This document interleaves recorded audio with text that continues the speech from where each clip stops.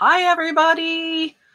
I made a new intro because I got a new phone and I couldn't edit my old intro that I made anymore, so I had no choice. So hopefully you guys like that one. No more beachy music. I spent like an hour listening to songs to try and figure out the right one to put with it. So hopefully that one is okay. So Rod is away. He is taking a break. I think he's on vacation. I think he went somewhere.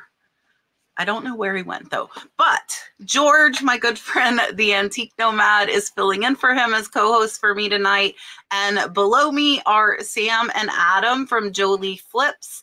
They are here in Florida like myself. I've went shopping with them quite a few times, so you might have seen them in my catch treasure hunting videos. And then Caddy Corner is Matt Greig from Antiquing with Matt Greig. I put everybody's channel links in the description for you guys.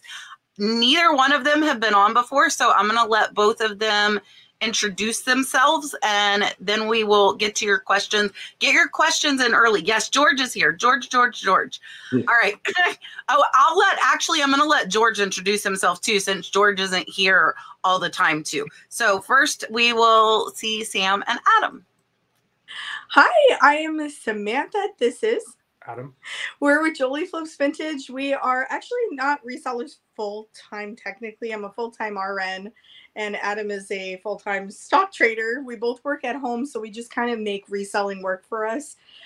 It's starting to become full-time. So that's why we started our YouTube channel, just to show people how you can do that on the side, even when you're working full-time. And yeah, we could tell you, we could write a whole book about our lives. But yeah, that's us. We're here in South Florida. We have 2 locations, Boca Raton and Fort Lauderdale Beach. And that's it. Do you want to say anything? You covered it all. You did great. Perfect. Here's Matt. Hey, so I've been a full-time antique dealer since graduating college in 2004. And currently am driving around with my girlfriend. We do 1 to 4 month-long stays places. And I drive a van full of stuff and I ship as I go. Perfect. That's a lot like George. Speaking of, okay, here's George. Hey there. Yes. Well, I do something sort of similar to that. I'm a little more seasonal. I'm in Florida in the winter and the Midwest in the spring and the fall and out west in the summer. And I also have been in the reselling business actually for quite a while now. 35 years this year. So it gets under your skin and then you just can't really get out of it. So it's just great. I love it. And it's so much fun. I do a lot of real world events as well as selling online. So yeah, I've gotten to meet everyone except Matt in person. And it's just so much fun. Just love this community. Yeah, we were, and I saw a question. George is in Ohio right now. I saw somebody ask that. He is there right now currently. Matt, you're in Ohio too right now. Yes. Yeah, so they're both in Ohio right now, and yeah, Sam. We're not too far apart, actually. Yeah. Do you go to the Springfield? I think that's why everybody's there, right, George? What is everybody there for? Springfield? Oh, well, no, I'm actually just here. I'm taking a vacation from a vacation, and I'm meeting with Jocelyn from Crazy Lamp Lady, and she's got some business here, and so I'm just hanging out for a couple of days. Oh, that works. All right. So Teresa has the first question, and I don't know if any of us on the panel can help. So if you guys in the audience can help her. She said she's having issues when she's listing and she enters a SKU and a price on eBay. It disappears and she can't see it. But when she previews the listing, the price is there. So she's asking if anyone else. And I'm wondering, so I'm actually thinking about this. We talked about this backstage a little bit. On your listing page, like on a phone, George is like a magic trick, and now, whoa, hold on, sorry, musical people. Sorry, I don't know what happened there. On your phone, you can't see the SKU unless you hit revise listing if you're looking at it. I bet that's what she's talking about. So you actually have to hit revise to see the SKU on your app on your phone unless it sells. And if it sells, it shows you the SKU and the sold. So I bet if anybody in the chat, like, I think Sam and Adam, you guys, what were you saying as far as like the chat and stuff? Yeah, we just haven't had that experience. So I was thinking, you know, every time I have a question, something like that, I call eBay. I just get them. They're so good. Their customer service is great. I know it's a little tricky getting a hold of them these days. They don't have a direct number anymore, but you know, you just request them to call you back and just ask them, and I'm sure they'll have a quick answer for you. Perfect. Matt, have you had that happen at all? So yeah, so people are saying from the phone. Have you had that issue? You sell on eBay too, right, Matt? Yeah, I have not had that issue. So, are they using like listing like multiple items of the same price? You know, I don't. I use it. Everything I list is just one of a kind. So I don't do multiples or anything like that. Yeah, I'm not sure. I think it's a phone thing. Like, unless you edit, revise it, I don't think you can see it, is what's going on. Yeah, I don't sell a lot that has a SKU, but the fact that you said you could preview it and see that it was there, I mean, I find with eBay, it just makes sense to preview all your listings anyway. So if it's coming in your preview and it's there, I maybe just don't worry about it. All right. And some people are saying it's a known issue since a recent update. So maybe they know about it and they're working to fix it, hopefully. Miss Rachel says, at the beginning, did you have support from your friends and family, or did they think you were nuts for doing what you do? I'm going to be honest with you. I thought people would think I was nuts because it's just another venture that I get into. And when I get into something, I go all in. Like my obsession with Elvis, everyone's like, she's going to love Elvis for 2 minutes and then not. But I have an obsession with vintage, and I had everyone's full support, surprisingly. And even so, like, my dad has allowed us to use his beach condo to literally transform this whole condo into a stage for selling on whatnot, knickknacks. You know, when I stage items, when I take pictures, I have strategic places in the home that I could take photos. So that is, to me, that's like full on support. So actually, I think that's why we're successful at it, is because people support and friends buy from us, you know. So, yeah, I would say I got full support. We got full support. Yeah. How about you? Yeah, sorry. Well, I know we went over that beforehand. Sorry about that. Yeah. So I started as like owning an antique shop and owning a booth in an antique shop and doing shows. And I will say that my experience with like family supporting people doing this is that most show dealers kind of grew up in the business, and that includes myself. My parents, my mom was a dealer as well. So a lot of the people I know in the business who do a lot of the more like nationally known shows, most of them probably grew up in the business. So we all kind of, which is I think a different experience than like a lot of like modern resellers who are probably watching now, who are getting into this as like a side hustle first. And so they maybe don't grow up in business. And I could see where maybe some of their friends think they're crazy and some don't, but I did have family support. When I started out, I'd been in the business running antique malls and doing the marketing and running a chain of them. And when I decided to go off on my own, that's when people decided I was crazy, because I left a job that paid well and I was managing 65 people and I had a sure paycheck every month. And all of a sudden I'm like, no, I want to be on the other side doing what the dealers do, because that looks like fun. And that's the part I haven't done yet. My mom, after I had done it a while and she could see I was going to be a success, said, "Oh, I'm so glad it worked out, because I was afraid that you were just going to turn into a bum and live in your car for the rest of your life." But she didn't say it. She just thought it, and I proved them all wrong. So no, I've had pretty great support actually all the way along. I think most people are fearful of stepping out on their own, and so I think usually if you do, you get mad props and people wish you success, because most people think about doing things like this and they never actually do. Right. Yeah. Yeah, I've been coughing. That's why I keep hiding. I've been reselling off and on my whole life.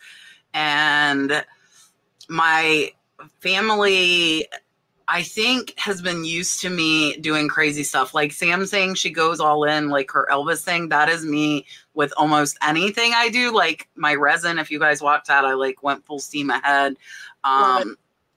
Right now, I don't really have, I'm full steam ahead with YouTube again. I go off and on with that. Right now I'm putting out videos every day between my 2 channels. So I'm full steam ahead on that again. And I think they just shake my head and know that, like, when I do it, I go all in. And I've been doing it off and on since 99. So for a long time. This time, my mom didn't really say anything, but my mom's been working for me before I quit nursing. So I was paying her. So I don't think she could not support me because I'm who pays her paycheck. But I think like George was saying, I think like the other nurses, and I hear from some of them, they wish me support because they wish they could do it, because it takes a lot of courage to just step outside of close to a 6-figure income and say, I'm going to support myself and I will figure it out, which is what I've done. So I think everybody just shakes their head at me. They support me, but they're like, yeah. And my husband has said that he has long ago stopped questioning me because I'm just like, I will figure it out. I'm just go, go, go. I will make it work. And if I have to switch it up, I switch it up. You guys hear me say pivot all the time. I think that's an important thing. But I would say if you don't have family and friends support, there's a great community here that will support you. So don't let negativity from them, if it's what you want to do, stop you from doing it. Because I hear from I actually have husbands come and comment on my videos that they think their wives are crazy and think they can do this, and like, how ridiculous is this? And there's great community support here. So if you're not getting it from your friends and family, find some new friends, guys. Find some new friends. They are out there. You know, it's hard when you don't have support and, you know, hearing negativity to keep being positive, because it's a hard road, especially full time. Like you know, it's a legit full-time job. All right. Liz sent $19.99 super chat and said, George, heading to an estate sale in my home state of Mississippi, an old plantation home that hasn't been touched for years. I resell Pyrex and Fire King, but this sale goes much further back. What would you look for in an estate like that? Well, I think everyone should answer this question because we all probably would look for different stuff. But I went to one plantation sale in Macon, Georgia, and the thing that really struck me is that the things that were priced really cheap were the 20th century stuff. Everybody went for this antebellum home, and the Victorian furniture was priced really high, and the art was priced really high, and the sculpture was priced really high, and the Budweiser sign that I sold for $165 was $5. So look for the thing that doesn't seem like it should be there, especially if it's really crowded. Also, you know, when you step in, you'll get a feel really quickly for how they're pricing things. And, you know, if a place has been shut for a long time, you know, sometimes there's really interesting things that, you know, take a chance on a few things. If you see something you've never seen before, if it's something that's some crazy Victorian piece that just looks interesting, it seems like there's starting to be some interest in Victoriana again. So, you know, don't be afraid to look at the old stuff too. And just, you know, check condition and look at prices, and, you know, just take your time and have fun. It sounds like a great sale. All right, Sam and Adam, and we'll let Matt answer as well. So what would you be looking for? So I agree with George. Like the antique stuff, like a lot of that is coming back. Like I'm selling Dresden again. Like that's crazy. But what I look for myself, well, we're really big on MCM. So if I go into an estate sale, my eyes are darting all over the place for atomic clocks. I'm looking for atomic anything. Eames, I found an Eames chair for like $14 one time. I mean, that's what our business is, mostly mid-century. But we're starting to sell antiques that I thought I was going to have to give up to Goodwill soon, but they're actually selling. So yeah, just look for anything unusual. That's something I actually learned from Crazy Lamp Lady, because I watch her quite a bit, and her eyes go straight to, you know, things that are unusual. So if it looks unusual and, you know, interesting to you, most likely it's interesting to someone else. So yeah, so that's, I don't know, we just look for anything that I think looks good. But you got to have your Google Lens ready, right, to see what's selling and what they're selling for too. So I spend a long time in an estate sale. I'll be there right when they open. Yeah, I don't know. That's what we look for. So I agree. I think sometimes your best bet is to look for the stuff that seems a little bit different than the bulk of it. That can be oftentimes priced, you know, cheap enough. I will say that, like, even if you're at an auction, for instance, like sometimes the cheapest thing or the worst thing there has the most money left in it because everyone's going after the best stuff. For me, though, if I was headed to this estate sale, I would look for similar stuff to what I always look for, which is like old carvings, folk art. Southern pottery is very desirable, but you have to kind of know what you're looking at in regards to that. And Southern furniture is often great too. And that's, again, that's one of those things, if you don't know what you're looking at, it's impossible to tell. But early Southern furniture, you'd have to know the wood and the forms to tell what is what. But that's what I would be looking for. Can I just add something? Kat, do you guys get this question a lot? People ask a lot, like, but how did you know to pick that up, right? But how would you know that? And that's like experience. I think we talked about this. Like, yeah. Jocelyn, look, it's a Crazy Lamp Lady, everybody. Hi. With George. Surprise. Hi. I think that I hear that a lot, and I think we all do, because I think people want just like an easy way to know what to pick up, and there's no easy way, guys. It's time, it's learning, it's watching all of these channels, like watching what they're picking up, what they're selling, and it takes time and it takes years, and you are constantly learning what to pick up. And like, how do you know? Because you've either sold it before, you saw it on George's channel, or maybe Matt or Sam, and saw that they said that this is, I am horrible with styles and trends. Do not follow me. So I think LaDonna's saying, trust your gut. Your gut is something that develops with experience, right? Everybody here has been doing it for years, but if you're new, you don't know. And it's just, pick up, my advice is pick everything up and touch it and look it up. Look it up. It, you know, there's Google Lens, which is a beautiful thing now. And look it up. If it was me, and this is me at any estate sale, you guys know I love linens. I love vintage. I just listed a bunch of really valuable nightgowns and robes that I picked up from an estate last week. Pillows, I think, get overlooked a lot. It's the linen. I love vintage linen, and most times they're not expensive at estate sales. That's what I really like. I can pick them up for $1 or $2, and sometimes, like, some of the robes I just listed are like $50, $60, $70, and I paid $1 for them. So that's what I would be hitting the linen. I'm gonna give Liz a whale. The whale. I like the whale. Here you go.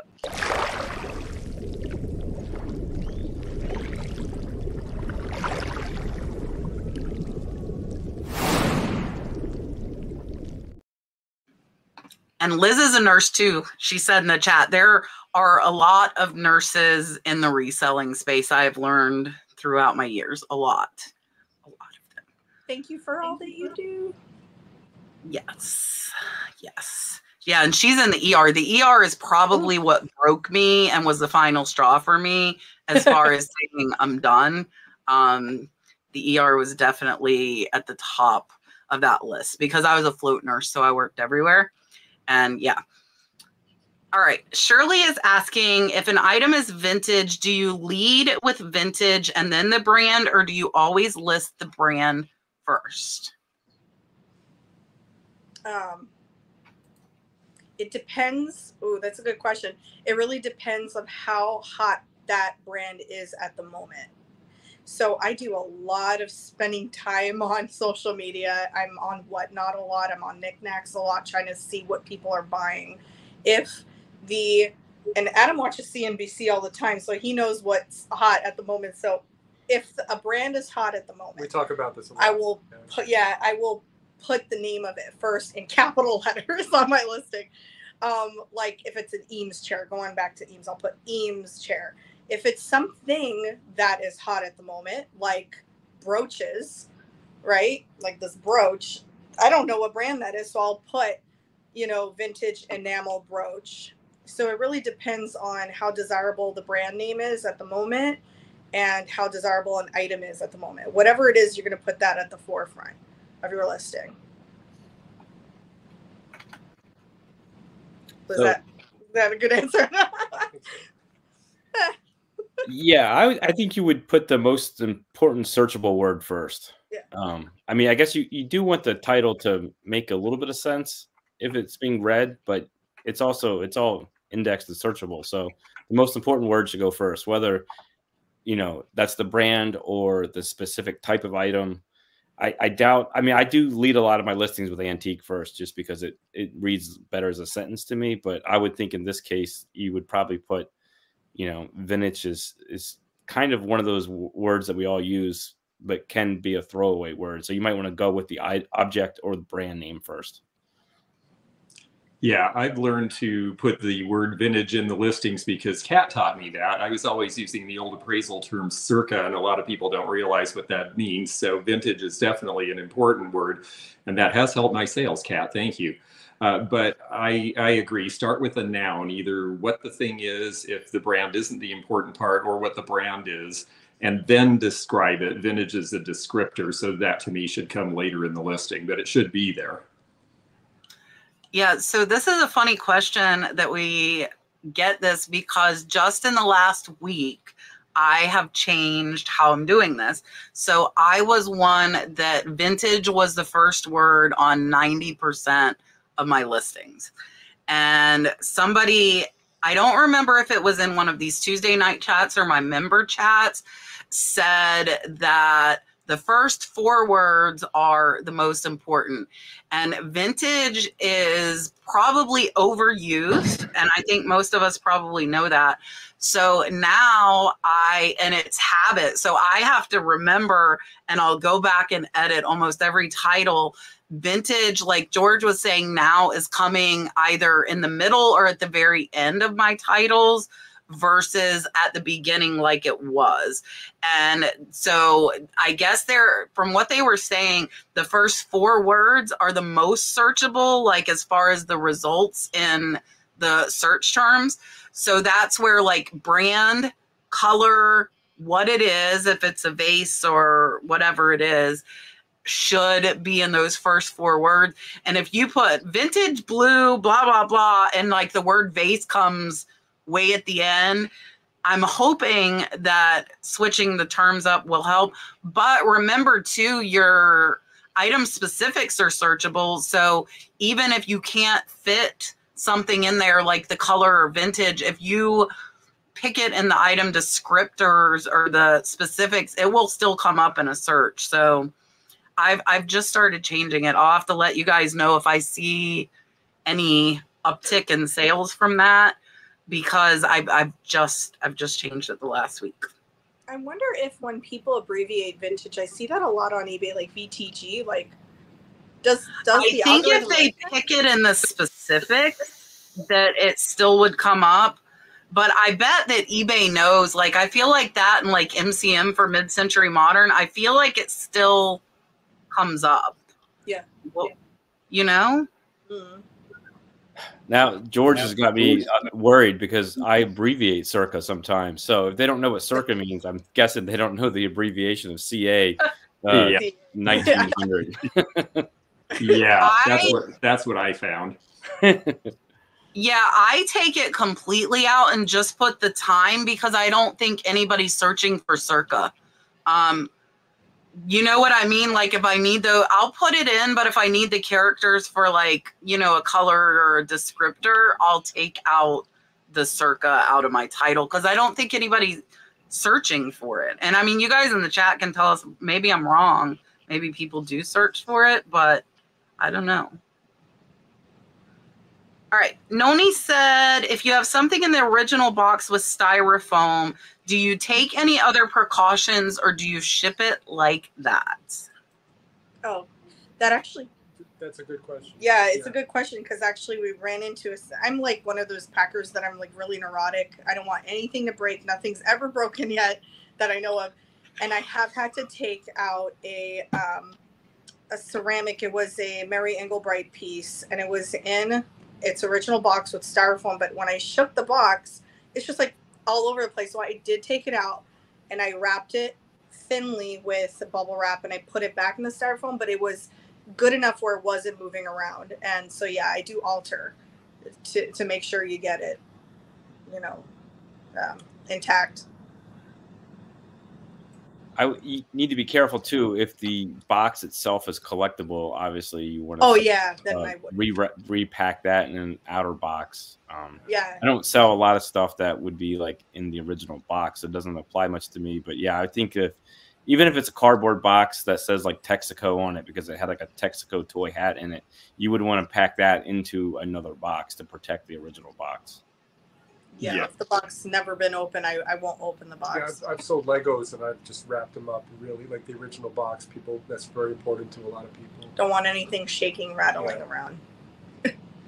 Yeah, I agree with that. And the other thing too is that you know, think about how it was shipped initially. Sometimes we're seeing a piece that's in a box with styrofoam and it looks perfectly great to us. But if it was part of a lot of 12, it may have been in another bigger box. So maybe that box isn't really meant for shipping. So use a little bit of common sense there. Yeah, and with vintage stuff, some of that styrofoam can degrade too. I've seen where I don't feel like it's as cushiony, and I know styrofoam, but it, you know, it kind of flakes and I feel like dries out somewhat. For me, if it's like a newer item and the styrofoam's still in good condition, I would put it in another box, but I wouldn't really worry about like bubble wrapping it. But if it's older, then I'm gonna bubble wrap it inside of another box.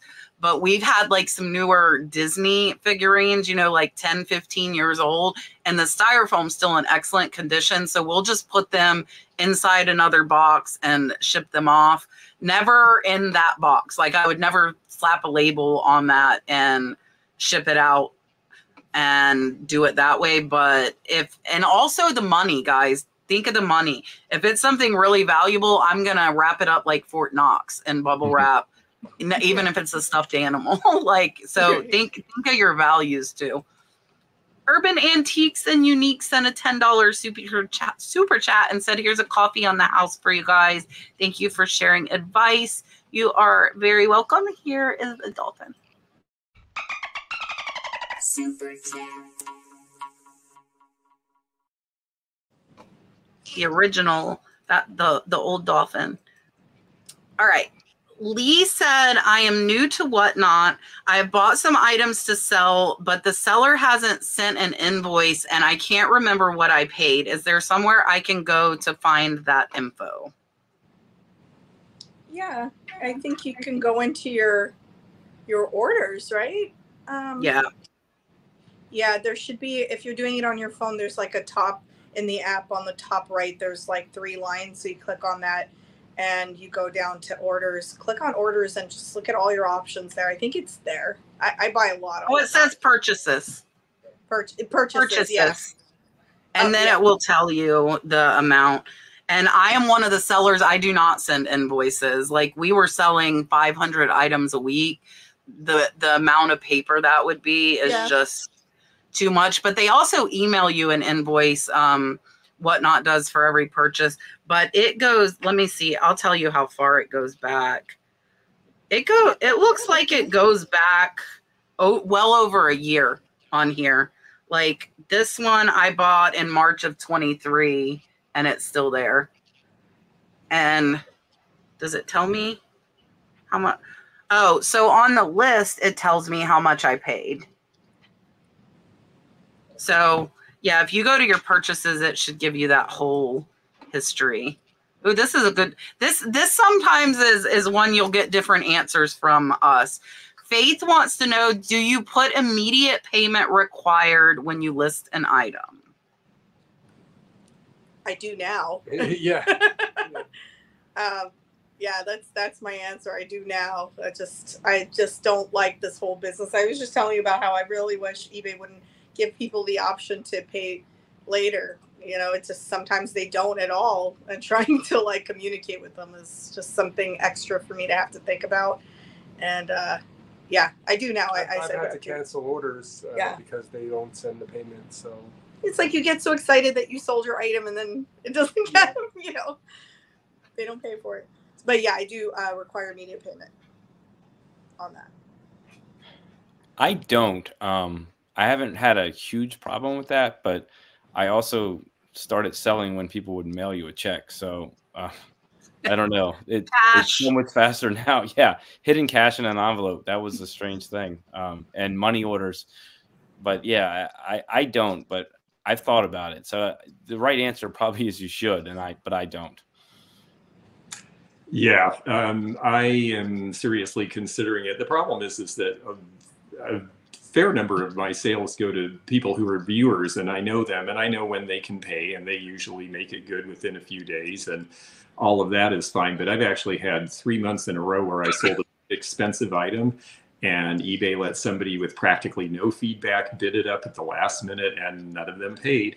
And the thing that I think gets me is I would like to at least have the control of saying, if your feedback is under 100, you have to pay immediately because you're not proven as a customer yet. That would cut out the problem I've been having, but I'm not aware of that being an option. Yeah, I don't think you can set a criteria. I do not require immediate payment. And one of the biggest reasons is people can't combine items. If you require immediate payment, they'll have to pay the shipping on each item. And eBay has instituted those. Some people are required when they submit offers to put their card information in.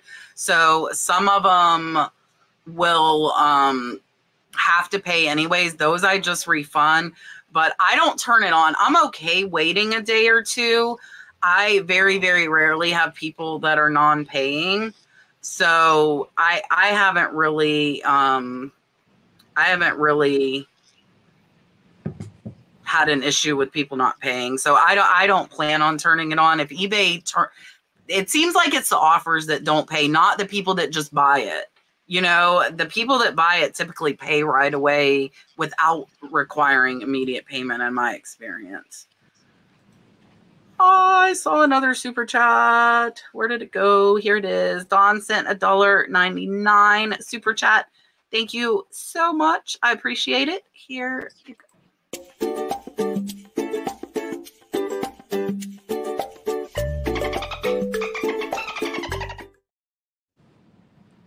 Dun, dun, dun, dun.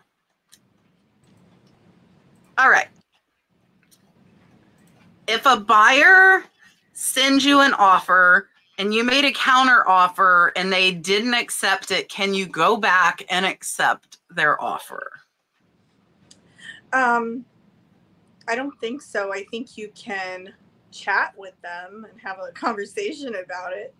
I think that happened to me one time with an Empoli vase, but they kind of lowballed me and I still sold it anyway.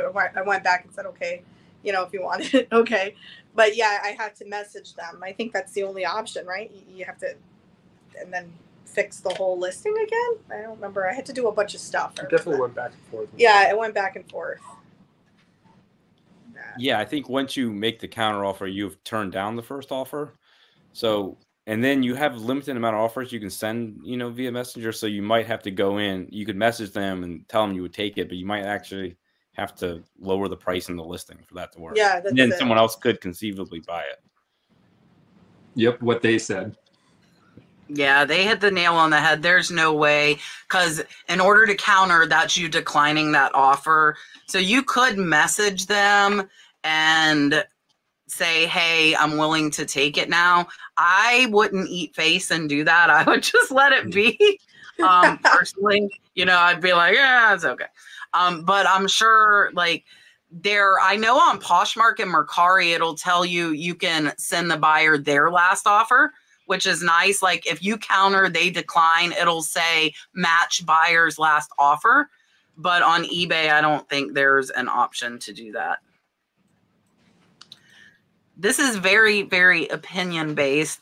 Miss Mary said, should I put a variety on my eBay store or concentrate on a large quantity of vintage specialty fabric and trim? I'm going to assume by this question that she has a large quantity of vintage and specialty fabric already. I'm hoping that I'm answering this right. So it started off where I had one thing in mind when I started the business. Like I wanted only mid-century modern, but I thrift a lot and I thrift for profit on YouTube, and I'm finding things that I like that's modern or antique from different times. So I can't really, I just say it's like curated by us, but modern pieces. So now it's just whatever I put up. It could even be like a Pottery Barn lunchbox, you know, but of course, like the word on our business is vintage. So we mainly stick with vintage items, but like, hey, if there's money to be made somewhere, whether it's a lunchbox or a lamp or something, I'm going to do it. So that's us though. You can curate, you know, do your own thing. So I'm primarily antique objects, but on eBay, I'm all over the place because I will have like comic books or baseball cards or something more along the lines of collectibles. I have found that works for me on eBay. I will say I sell my primary way of selling stuff is actually social media, and my social media is more curated. I don't mix the comics and newer stuff with the period antiques or the early folk art.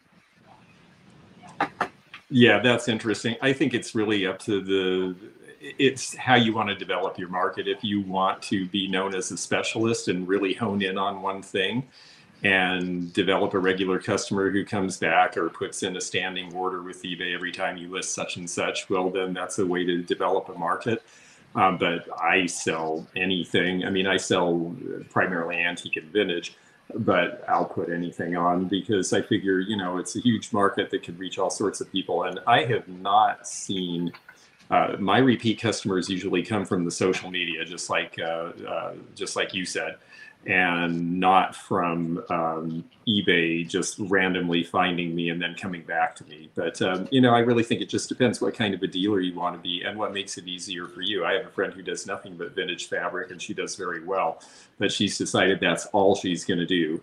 And so people come back to her because they know that's what they're getting. Yeah, and I saw you had 5,000 yards. So if you have it, then I would list it. But if you have other stuff, personally, I would list it too. And I know Rod always refers to, like, if somebody's searching for a camera, they would prefer a camera shop. Same thing's true, like George was saying with the fabric. So if you have a regular person that buys a lot of fabric, if they know you have it, they're going to go look. But I feel like they're going to look whether you have other stuff or not. And a good example, I just bought, oh my gosh, I don't know how much vintage lace, like totes and totes. And one lady has bought probably 80% of what I've sold. And I have 7,000 listings with tons of other stuff, but she keeps coming back and she just buys the lace. So they could search in your store just for the fabric. I wouldn't go shopping for other stuff if you don't have other stuff and you have all the fabric. I would list the fabric because you already have it, so you wouldn't have to spend any money going out shopping. And we do pretty well with vintage fabric as well. I have to put this up here. Ray said he has a thing for Tervis cups too. If you watch my cat's treasure hunting or my thrifting videos, I have like this crazy obsession with Tervis, and I think there's like some on the counter. Yes, you do. And they could, like, they're not worth very much, and I can't not buy them, and I don't know why. But I just found a Romero Brito, which I love Romero Brito. I sold a $3,000 painting of his last year. And that was the first time I found a Romero Brito Tervis. And I listed it. It is up in my store. I was on the fence. I wanted to keep it. I'm going to try not to choke myself here. BJB is asking, what trends are you seeing in vintage fashion? Oh, let's see. I sell at vintage markets also in the Palm Beach area, and I tend to be selling a lot of eel skin. I know that sounds weird, but like vintage eel skin bags. Faux fur is coming back here in South Florida. That old Florida look, the Michelle Pfeiffer and Scarface look. So I'm looking over at my rack of vintage clothes here. Flannel is still really relevant, and things with what's that pattern that Pendleton? What is it called again? Pendleton? Yeah, am I saying it right? Yeah. Pendleton. That's what I see. I don't sell a whole lot of clothes, but I'm dabbling now. I'm getting into it. So I don't. Oh, I'm sorry. I'm sorry. No, sorry, Matt. Okay. So I don't sell vintage clothing, but I will say the one thing I've noticed is that as a person who's been going to Brimfield since the early 90s, and Brimfield is like a week-long flea market, a town full of 21 different flea markets for a week in Massachusetts. The number of vintage clothing dealers has exploded. And I just did one of the antique shows in Nashville for Nashville Antiques Weeks, and they have added a vintage clothing show. So vintage clothing just seems to be incredibly hot. It's probably one of those things that I wish I had learned about 10 years ago. Well, you might not have wanted to know it 10 years ago. I think you're right that it's hotter now. What I'm seeing is, funnily enough, all of those really sparkly sequin tops from the 80s and early 90s that were worn by older women are being worn by younger women. And I find that interesting. And I saw that in Nashville at a vintage clothing store that I went to. And I'm seeing it in all of the vintage clothing stores now. It seems like that's something people are really focused on. I think 80s era in general is really good. The older vintage clothing is really cute, but we are in an era where there are not that many people who are small enough to wear that. You know, you get back to 50s and stuff, and you have people with 17-inch waists, and I don't see very many people with 17-inch waists these days. My experience over the years, I don't deal in it a lot, but I see pieces and I get it if I like it. I do better with accessories.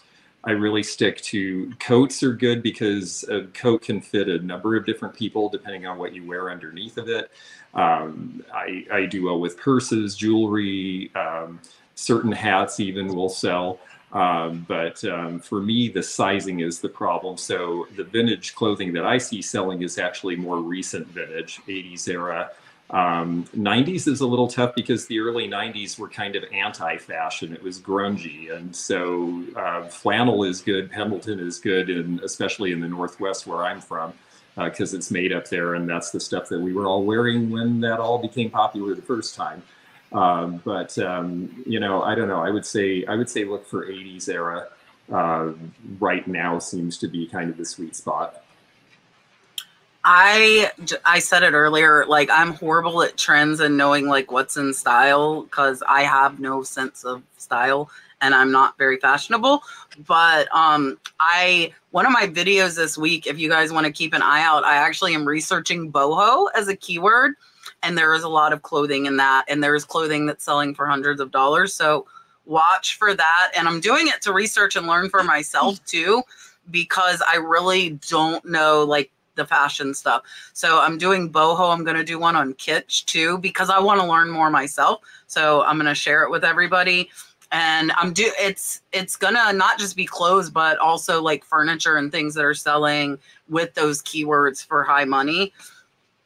Yes, I saw Y2K in a lot of the boho listings as a keyword as well. And I have no clue what is going on with fashion. I don't. I can't. Well, one thing too, of course, is designer. If it's a designer name from any era and it's in good condition, it's probably going to sell. Yeah. We were in New York City and we saw somebody walking down the street with what I thought was a trash bag, and come to find out, I think Balenciaga has a huge bag that looks literally like a trash bag. And I thought, well, what's stopping someone from just using a hefty bag. I think I've seen that, and it's like super expensive too. It's Yeah. like $1,000. It's crazy. Miss Linda said, my storage system for listed items is each item is given a number and all the numbers are in one bin. So it's not great because dissimilar items are in the same bin. So like she might have a DVD, a t-shirt, a dress, a mop head, a shelf, or a puzzle camera. She wants to know, what is your system for storing items? We don't have what one. system? We do the same thing. Do you see what's behind us? I had to go to IKEA and buy Billy bookcases to put stuff there that's I just recently bought, but I think I do the same thing you do. I have Target bins, and I just number things that's in there, and I create like an inventory, and I put the paper inside the bins, and then when I sell something, I just take the papers out and find out where I put it. I just don't have. I've got storage also. I thrift, and I call myself a maximalist, not a hoarder. But I do have a lot of things, and not because I don't sell. I just don't have the time to organize being a full-time nurse, and I don't have the time to list as fast as I would like to. But I think I have the same system you have. So I only have about 150 items listed currently on eBay. And so for me, it's just because I'm traveling, I just have to find it. I do tend to have the stuff that's already listed in tubs together. My biggest problem happens to be if I do a live in-person show or I sell it on Instagram. Sometimes I forget to delete the eBay listing. That's usually my biggest problem, and my biggest fear is to forget to remove the listing where it's sold somewhere else. Yeah, that's a good point. Yes, I think it's so cute that they think we have a system. We should. So for us, a lot of mine is exactly like what you said. But remember, I have 7,000 items listed. So I have to have it marked very good. So we have like A1, A2. Some of them are bins. Some of them are shelves. But they're all numbered. And we have 3 shed areas and a house. Now, my rental house is also storage for our business. Now, a lot of times with ours, because I buy in lots, like stuff will get put together. So like all of the laces in the same area, the clothes, if we have room we have racks, it is on the racks, or we will fold it and number the shirts. When I got a bunch of t-shirts, I did that. But we can find it. And I think the key is like, it doesn't matter. If you're not like overly OCD, this works perfect because you can find it. As long as you know the number, like all that matters is that you can find it. And I've shown my inventory and it looks like a hot mess, but if something sells, I can find it. And that's, to me, that's all that really matters. Like some of the stuff says on desk shelf. Or it like I have pictures hanging in the bathroom, hanging in Kat's bathroom. That's what the inventory SKU says.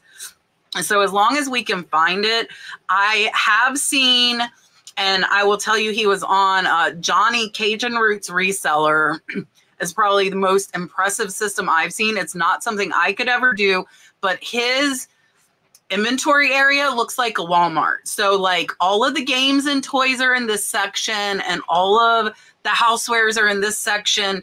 And that's not me. And we buy in such big lots that I might have an empty whole big section for a very long time until I buy more of whatever that is. So ours just goes wherever. And if there's empty room in a bin, then it goes in that bin. If I really like it, it goes up on the desk or the display shelf here in the shed. But the biggest thing is that you can find it. And I think as long as you're finding your stuff, I think your system is perfectly fine. And it's probably like almost everybody's, I would guess. Just like 2 very obvious tips if you're using tubs. Don't put all of the heavy stuff in one area on top of stuff because then you hurt yourself. And don't put it up high on a shelf. Yeah. I've had some stuff I'm like, who put this stuff in this tote? Right. That's overhead high that I'm lifting down like, ah. And the I gave myself a black eye like that once. I did. Like something fell off. Luckily, I had my glasses on, or it probably would have poked my eye out. Oh, and I think I was pulling inventory live for a video. It was a couple years ago, and it like clunk. Yeah. So be careful with that. Very careful. Urban Antiques and Unique said, what is your advice for handling and selling glass items on eBay? In the past, I've been burned to the point I stepped away and was strictly only selling through carnival convention auctions. Okay, so this is an unintentional shout out, but worthy. I learned a lot from my friends Slab Daddy US on Whatnot. Cat, do you know them? They sell only glass on Whatnot. These people, do know who they. Yeah, they are. I learned from them how to handle glass. That's all they sell. So it's a lot. So you have to factor in cost of bubble wrap, right? So I don't like using bubble wrap. I am an environmentalist, and She wants to save the turtles. Yes, I want to save the turtles. Do not come to my house. Oh, well, I might steal your bubble wrap if I come to your house. There is so much bubble. Don't buy. Well, if you bought stuff from me, then you see too. We overuse bubble wrap. I like bubble wrap personally. So I just find that it's so expensive now. So I do sell glass, so I have bubble wraps strictly for glass. But you need, like, if you're selling Empoli's or Viking or, you know, things like stuff like swung glass, I prefer bringing those to vintage markets so that people can just take it and put it in their cart. But if I have to sell it, I'm going to use a lot of bubble wrap, and I factor in the cost of that because it does cost a lot, right? Those bubble wraps are expensive. Yeah. Not from Bubble Boy. No, you get 4 rolls, 4 giant rolls for $40. Well, that's why I use it so. I'm going to listen to you and buy from them because you've been telling me to buy from them for a while. 4 rolls. Yeah. And they do recycled, so that's a little. Oh, good. Oh yeah, they do have recycled for you environmentally friendly people. I will tell you, I tried it and the recycled's really slippery, and I didn't like it. It smells funny too. I mean, I use plastic bags at grocery stores and stuff. I'm not like all like that. It's just so costly. I'm thinking more of like the cost of bubble wrap. I just say I'm an environmentalist. Do they mean? She says it, but she doesn't mean it. All right. I don't litter. What? In terms of like the item not breaking, or is that what you're concerned Yeah, I'm about? sorry. What is the concern? Okay. Stepped away from me. Okay, so yeah, do you mean like you're afraid of breaking the item or not packing it right? Is that what? I don't know, Matt. You give it a go. I'm not sure specifically like what he burned out on. It's exhausting. I mean, if you're selling like $5 glasses on eBay and then you're using $1 worth of material to wrap it and box it, then it's not going to work. But that's kind of true. Like, we all have our points of where we think something's worth buying, worth our time to resell. I personally kind of want to make $40 or $50 profit per object. Like, so I sell far fewer objects than other dealers, and there's no right way to do this, but you have to decide what like works for you. And yeah, selling glass, selling anything fragile, you have to spend a fair bit of money on packaging. And so you got to either pass that on to the customer somehow, which either means the item has to be worth more, or you have to charge a handling fee or do something. Just collect your glass. Just keep your glass. Yeah. Well, I noticed that the question, it's not entirely clear from the question what he means as far as having been burned. And I think I noticed that he said I was strictly selling only through carnival convention auctions. So I'm wondering, is it that you were sending things out and people were sending back reproductions and claiming you sold them a repro? Or is it that they were sending back things and claiming that they were damaged, or maybe substituting something that was damaged and ordering your good one and sending it back? There are a few tricks that I know some people who sell glass, if that's the problem. You can use kind of like those marker detector things if you're very careful and don't put it somewhere where it'll affect the finish, where you can actually shine a black light and make sure if something comes back to you that it actually is the piece that you sent. So if that's the problem you're having, that might be a suggestion too. I'm not entirely sure what, when you say you've been burned by selling on eBay, I'm not sure what aspect of it was not working. Yeah, and I overuse bubble wrap. I see all you popcorn people in the chat, and I will tell you I am anti-popcorn. I love my bubble wrap, but I hate packing peanuts. And Jocelyn actually is the one who got me away from packing peanuts because she hates them too. And once I heard she was doing bubble wrap and paper, I was like, well, if the crazy lamp lady can send all this glass without packing peanuts, so can I. And ever since then, we only use peanuts if we receive peanuts. So I won't throw them away. I do recycle them and I will use them. And then I'm like, these people are going to hate me every time I put peanuts in a box because I do not like packing peanuts myself. I have really slacked up on picking glass up because of the time and the cost packaging it. So for me, I'm not wanting as much as Matt, but probably like $30 or higher profit. So probably a $40 to $50 item for me in order to do it. And I haven't had any issues with anything breaking because I even got a negative feedback that I use too much bubble wrap. That's how much bubble wrap I use. And Marsha just put the link to Joel American Bubble Boy.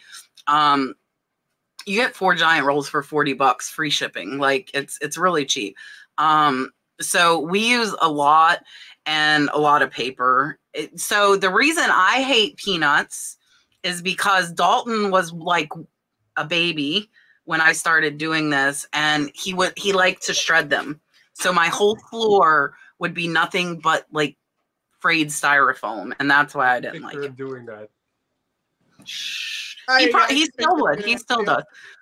All right. Yeah, it's not just a baby thing. Annie sent a $5 super sticker, and then Miss Linda said, thank you. Your advice and candor is uplifting. You're very welcome. I'm going to give you Dalton on the Beach here.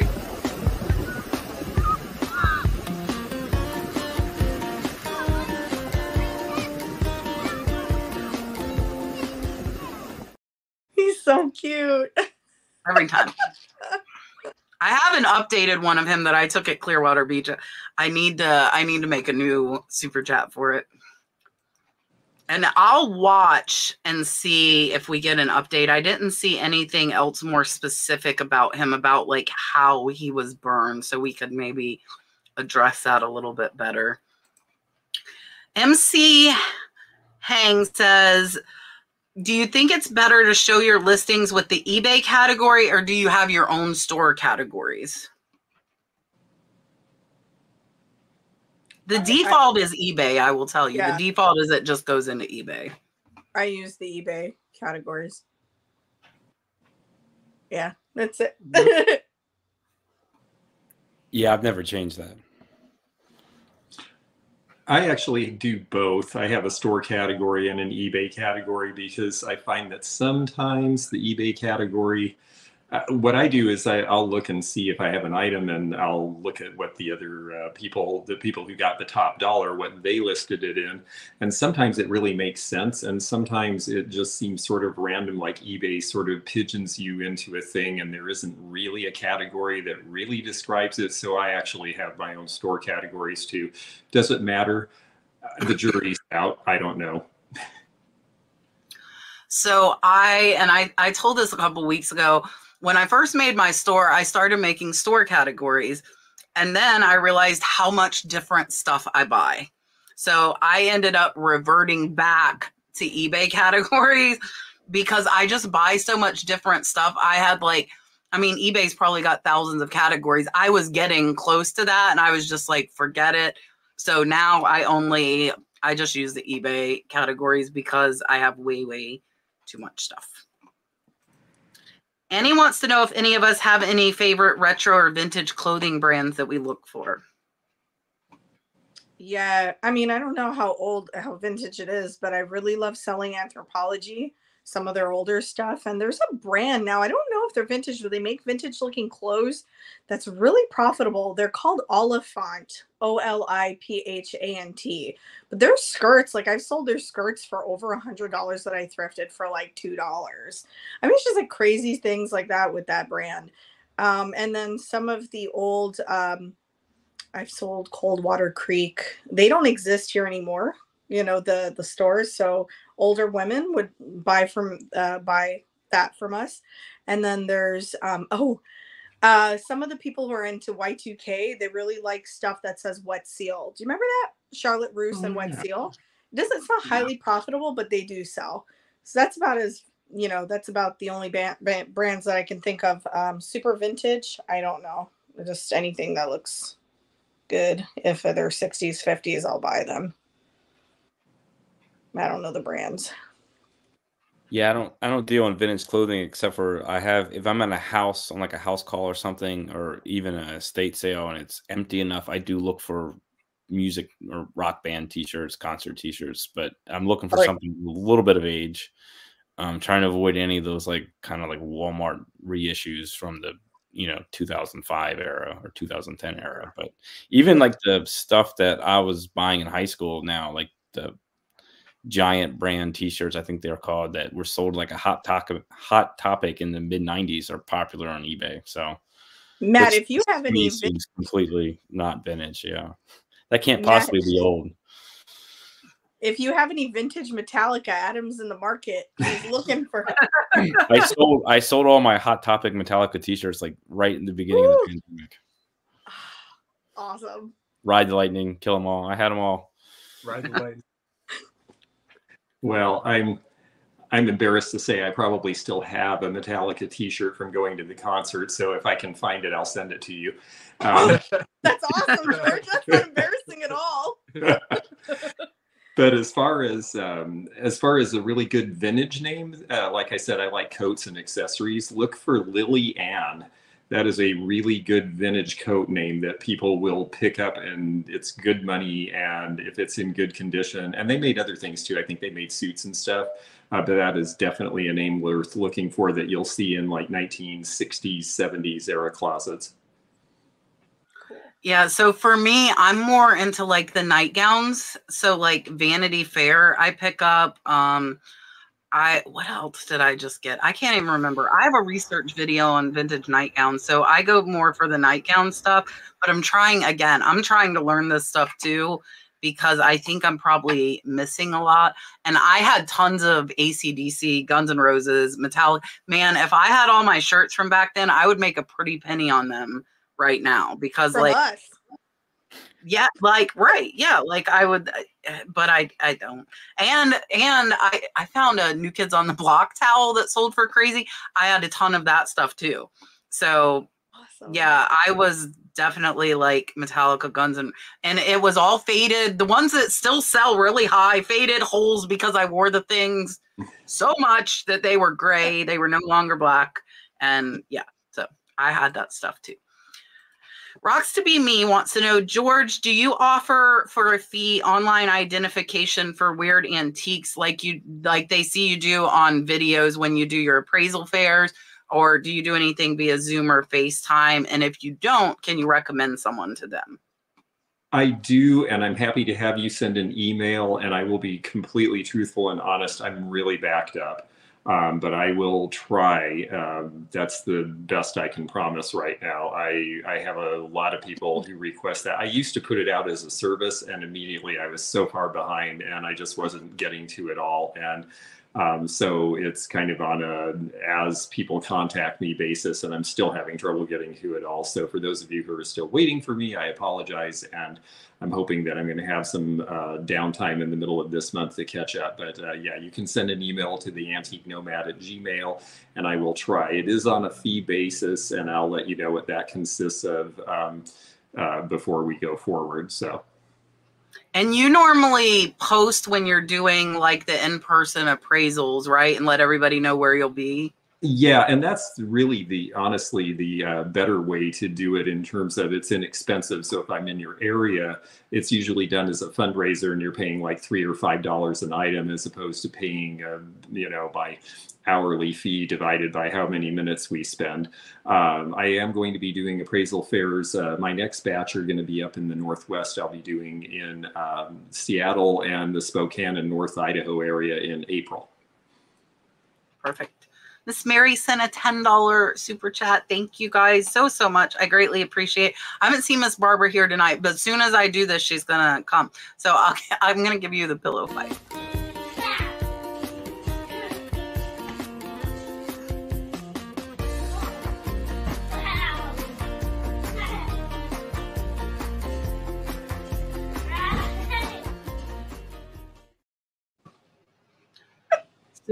Last time I did that, look, Adam's going to do one live for you guys. Felt inspired there.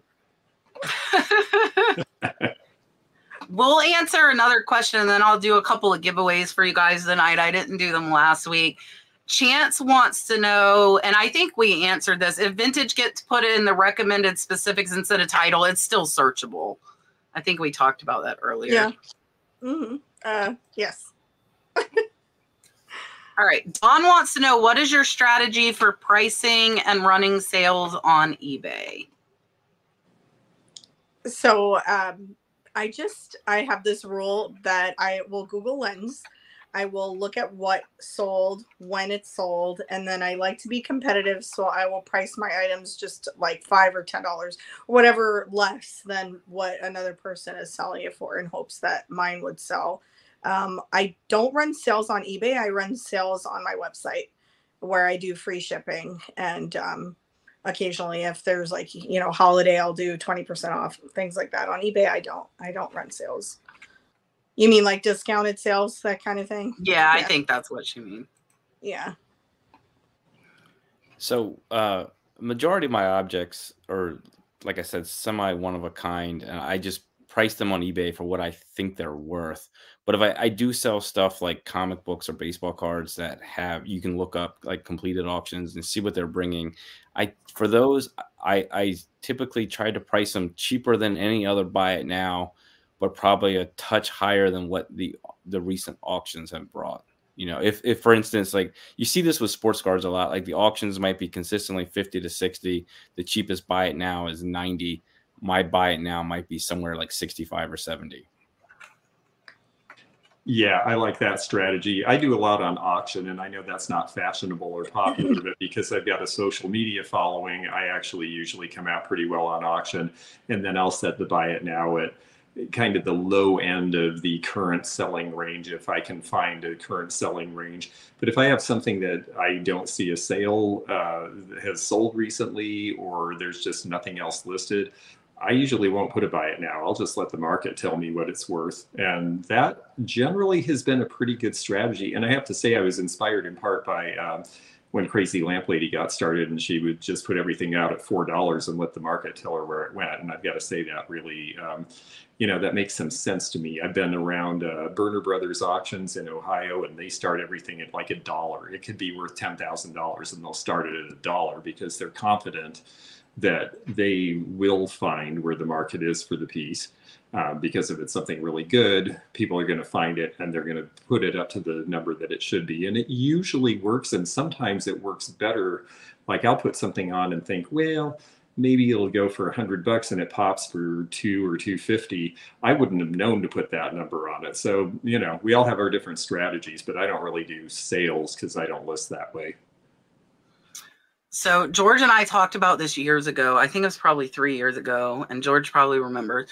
We were at the antique mall, and we were looking, and people had 50% off signs, and you look and they mark the stuff up and they put it on sale, and really it was what it was. And I said, I hate when people do that, and I am those people, and I still do that. So I price everything up by 35%, and I run a constant 35% off sale for it to end up where I want it to be priced. And it has been working for so long, I am scared to change that method.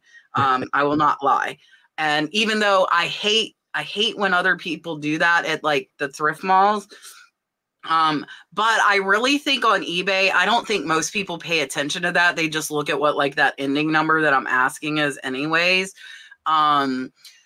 So I price up 35%, market down 35. So it ends up exactly where I want it. And then I have room at least 10% for offers, even the first day it's listed, because I send offers to all watchers.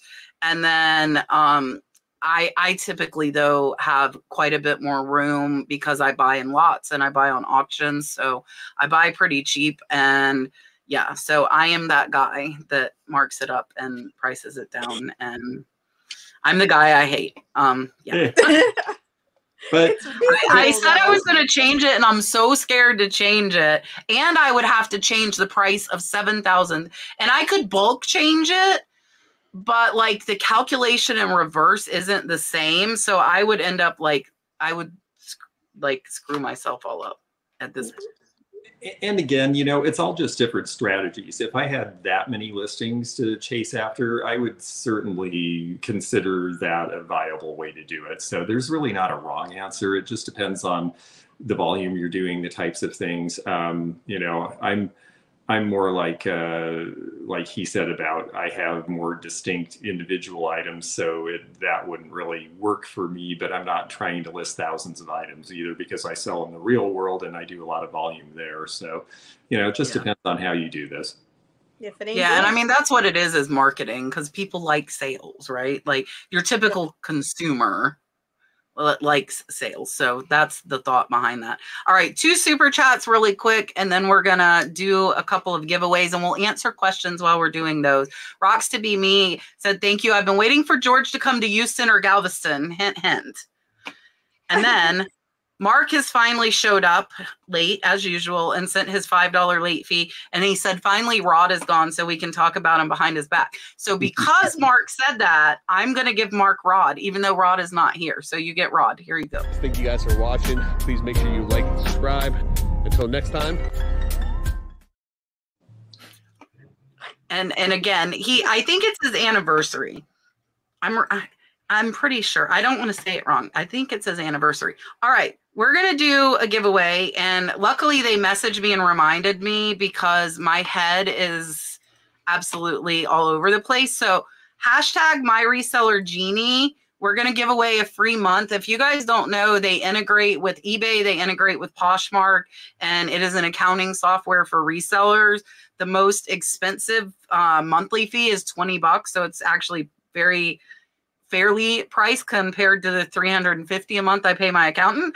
And so if you're a smaller or mid-size reseller, My Reseller Genie is a really great option. They were on the show with us a few months ago, if you guys want to search, and they answered quite a bit of questions about the software and how it works as well. And I've met them in person at events, and they are very, very nice people. They are absolutely amazing, and they are starting from reseller and accountant. That's where this program came from, is a married couple with a reseller and accountant. So perfect match for it. All right. Naked Thrifter wants to know if any of us buy at estate sales, and what do you think is the best website for finding sales? There's estatesales.net. I go on Craigslist locally and I look there, or if you're really active on Instagram and you follow a bunch of markets in your neighborhood, it'll just pop up. So a lot of times I just find it by accident. Nextdoor is an option. Nextdoor. But estatesales.net, I think we use the most. Yeah, estatesales.net is the only one I really use. And Facebook Marketplace, sometimes if you're just scrolling through there, you'll see posts. I think the only thing I can add to that is I know some people who are doing well finding them on Facebook Marketplace, because some of the people who list on Facebook are older people who don't really know how to do anything beyond that. And I've been noticing that sometimes there's some real deals with all of that. So that might be another place to look for them as well. Yeah, I use estatesales.net as well. You can have it email you sales in your area. That's what I do. That's how I found the dollar estate sale. So if you missed it on Catch Treasure Hunting this week, $1. I went to an estate sale. Everything was $1. I have never seen that in my life, and it was absolutely insane. I spent $80. I'll give it away. But yeah, it absolutely crazy. Oh yeah, if you do have a newspaper, our newspaper here locally, they stopped printing. I know a few places still do. I am banned on Facebook Marketplace, so I would have to make my husband look for me. Because I'm banned for life. It was from vintage license plates 3 years ago, and they never would lift the restriction because you can't sell. You can't sell. My mom ignored the warnings that told her to stop listing them. She just kept listing because we sell them on all the other platforms for decor, you know, vintage and antique license plates. And Facebook Marketplace does not allow them because I guess people were selling real ones, you know, like for stolen cars. I don't know, but that's why I got banned. I agree. Facebook lives in stupid. I agree with that comment. All right. Let's go ahead, pick a winner for this, and then we'll give away Giaro pack. And I think Marsha put the link in. If you don't win, you can save 10% with my code if you want to try it for, or maybe it's 15. It might be 15. Colleen is the winner. Congratulations. So just email. I'm trying to think. Just email me and I'll figure out where for you to email them. thenurseflipper@yahoo.com. And then let's do 2 Giaro packs. You guys can get whatever poly mailers, whatever color and size you want. If you win, we will give away 2. They are back from their lovely 3-week vacation. I was very jealous of them. All right. Annie wants to know if any of us sell vintage Tupperware. I do. Specifically Tupperware. First of all, condition is really, really important. Smell is really, really important. And specifically colors that are very MCM. So that olive green and the burned orange, those 2 colors are popular with us, especially vintage markets that are live vintage markets. Smell is really important. I've never sold that, but it's good to know to smell them first. Do a sniff test. Yeah, that is a really good point. They can definitely deteriorate and not be too pleasant. Yeah, I look for the MCM colors too. There are chemicals in the old stuff. It's true that maybe you don't want to necessarily use the stuff, but a lot of people like it to look at. And I mainly seem to sell it in Florida because originally it was made in Orlando and there seem to be a lot of collectors down there. So it's funny to me to think of something like that. But you know, it was actually pretty expensive when it was new. They'd have those home parties and you shelled out some money for that stuff. They still sell it and it's still like super expensive. I don't know how I like came across like a new pamphlet. There's still like Tupperware sellers out there. And it's still very expensive. I sell it too. I actually, at that dollar estate sale I just told you about, I picked up like 5 pieces of vintage Tupperware there for $1. I like finding the big mixing bowls, or like my mom always used it for flour when she was like flouring things, like the green bowl. So I would use that. And the salt and pepper shakers do very well. Those are worth quite a bit too. So I will pick it up if I find it cheap. Yeah. And just the lids, I've sold lids for like $20, just a lid. It's kind of crazy because people will lose the lids or they get ruined. I found one that smelled like marijuana go ahead, the other day. So you found one what? That smelled like straight up marijuana, like they were stashing marijuana or something in the 70s. It was their marijuana bowl. Yeah. My mom put flour, somebody else's mom put pot. I mean, I don't know. Monica's saying eBay forced her, on that note, Adam's hiding. eBay forced her to add shipping policies. Now she says she can't see the shipping cost. So for bigger items, she likes to choose the cheapest rate. So she's asking if anyone else, and we'll ask on the panel and in the chat if anyone else is having this issue. I don't know, Kat. I've never had them force me to add shipping policies. I mean, you have to pick one, right? Like free shipping. Maybe I don't understand the question too much. No, there's a way to set policies. I'm scared to even look at it because I've heard horror stories. So I don't click anywhere near shipping policies. But it's where, like, if something's X weight to X weight, it costs this much, and like I do all calculated. So. Oh yeah. Okay. Yeah. I do. It says I like to choose the cheapest rate for the buyer. Ground advantage, right? But it won't. If you have a policy, I don't think it'll let you. Oh, you know what? I would have to go in. But ground advantage is probably the cheapest in most cases. Y'all better watch out. Jesus is in the chat. Lucky Jesus has won multiple times, guys. He is really lucky, and he wins the giveaways, and he is here. George, have you come across this, or Matt, either one of you, with the policies? Matt, you answer first. I just use I just do the calculated shipping, and I pick, you know, whatever ones I'm willing to do. Sometimes I don't do FedEx because the drop off is too far from where I'm at. Usually UPS store is pretty close or something, but yeah, I just use calculated shipping. So I don't have the shipping policies. Yeah, I'm a little puzzled by the fact that that Monica's saying that eBay forced her to do it, because when I do listings, it makes me check calculated shipping, and then it just is whatever it is. So somebody, Monica said that her shipping was gone, and it said add shipping policies. It's the only way she could add shipping was to make the policies. And then Ren is saying shipping policies you can have calculated, and it lets the customer choose which one they use. I'm not familiar enough to be able to answer, because I was so scared a long time ago that I just stay away from them and just do the calculated. But yeah. I do calculate. All right, let's pick two winners. Here we go. Dun, dun, dun, dun. And what you do if you win this, you go to Giaro Pack and pick the color and size, and then you email me with what color and size, and you're Scott. Don't tell me to draw again, buddy. You're taking the free poly mailers. You entered. Okay, let's pick another winner. Last time he told me to give away again. I'm not. You're gonna take them and like them. Take the flower ones. Dun, dun, dun, dun. Faithlif's here. You got the second one. Let's watch. Scott will tell me. See? Haha. See, I knew he enters and then he says he doesn't. Buddy, you're lucky. You're going to take them, and then you can give them away. That's what's going to happen. All right.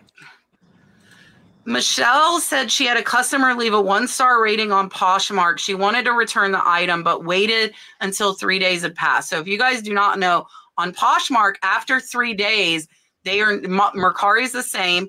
They are not allowed to return it. It's not like eBay. They don't have 30 days. After 3 days, they can't return it. So because it was past that, the customer couldn't return it. She's asking if there's any way to refund the customer. Does anybody else sell on Poshmark on the panel? Really rarely. So I'm not the best person to. I will start soon because I'm doing clothes and stuff. So I'm going to have a lot to learn. So I am not the best person to answer that. Yeah, I don't think any of us do. Do you still CAD? I do. Yeah. So I will tell you after that, I'm not going to give her a refund. And on Poshmark, there's no way for her to amend that 1-star review. So there's no way you would see me giving her a refund because she already rated me. I had somebody on Mercari do the same thing. And I was nice. You guys would be very proud of me. It was lace, and the girls calculated it wrong, the length of the lace. And I said, it's after 3 days. Mercari won't allow you to refund it. I would have been happy to accept it back. And she said, well, since you're willing to accept it back, will you buy it from me at the same price I bought it from you? I said, yes, that's fine. She listed it. I bought it, and she got her money back because that was our fault. We mismeasured, but it was her fault that she waited past that 3-day window. But in that case, she didn't leave me a negative review. She was nice. She messaged me. I agreed with her. It was my fault, and I did it. Yeah, so if they've not given me, Summer Fudge is saying, can't you give them a goodwill gesture? So there's no way on Poshmark to refund it. But for me, my willingness to give them a goodwill gesture would go out the window with a 1-star rating, because they didn't give me the opportunity to fix it before they negatively impacted my business. So yeah, so they're saying it didn't fit, but it was listed as men's shorts in a situation like, if they do it in the 3 days and you had it listed properly and it was the customer's mistake, that's what I love about Poshmark. They will not let that customer return it. That was their bad for reading wrong. Now, if it was a child's item and you said it was men's, then Poshmark will force that refund. But for me, if you leave me negative feedback and then you want me to be nice to you, it's probably not going to happen. Just an FYI for anybody. Because you can't take that back. Like, I think everybody should give a seller the chance to, my voice is going, to make a situation right. I want to tell you guys, I want to know in the chat, because I'm really on the fence about leaving someone a negative feedback. So I'm going to tell you guys what happened. I drop shipped something because I couldn't find it. Candle holder. I paid for it. They messaged me, said, hey, we're out of town. We'll ship it on Monday. I said, okay. And a week and a half later, they messaged me and said, sorry, we forgot to ship it. We're going to ship it now. A week and a half later, we are now at 4 weeks past when I paid. I messaged them and said, hey, are you planning on shipping this? Can you please and luckily my customer just was oblivious and hasn't even asked where it's at. So I got lucky. But I messaged, they did not answer me for over a week until I opened a claim of item not received. Still did not, they shipped it when I opened the case, but still did not communicate with me. Would you leave that seller a negative feedback? Over a month to ship the item with no communication. Sam, what say you? As another seller. No. You would not leave them negative feedback? Oh, yeah. I mean, I'm like kind of like weird about leaving any feedback because of karma. So like any bad feedback. So I was just gonna say, I ordered from my favorite Chinese restaurant last night, and either last night or the night before, and they forgot my egg roll. And like, this is my favorite place, so I didn't leave them a negative review. I normally give them 5 stars all the time.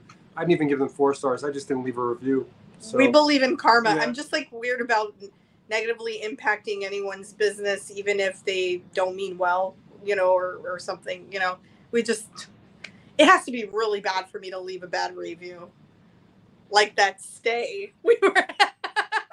We had a bad experience at our Airbnb in Mount Dora. It was horrible. I'm Matt, what would you do? I don't want to ruin her life. Oh man, Right.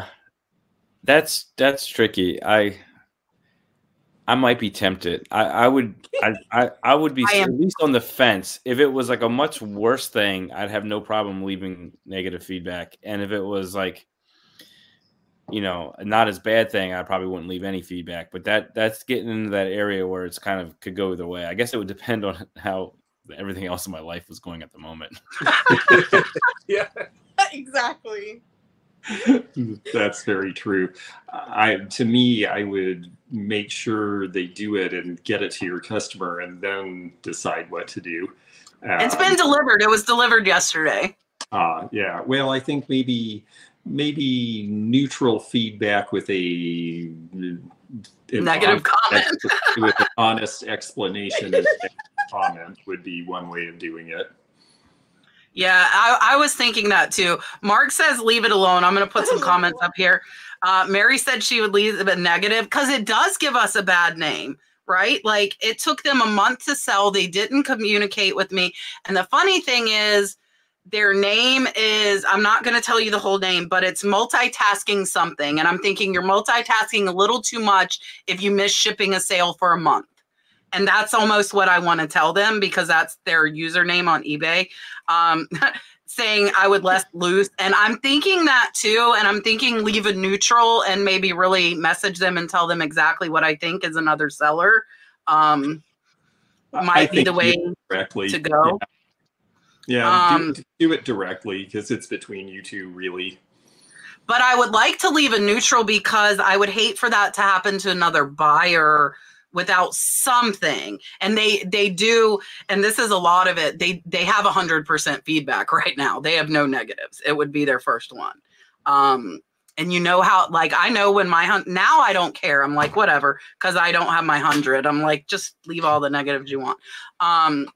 And like Colette saying, I think negative is, I agree. Like, what repercussion is there for them?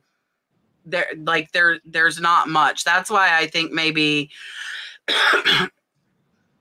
my feed, you don't want my personality to reflect on the feedback. They would not like me very much.